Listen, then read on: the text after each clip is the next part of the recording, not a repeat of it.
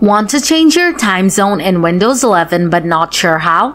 No problem. In this video, I'll show you how you can easily change the time zone in Windows 11. Let's get started. First, open up the settings on your computer. Then click on Time and Language from the left side menu. Next, click on Date and Time from here.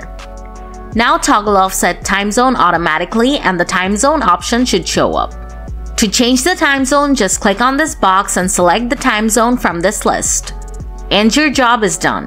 So that's how you change the time zone in Windows 11.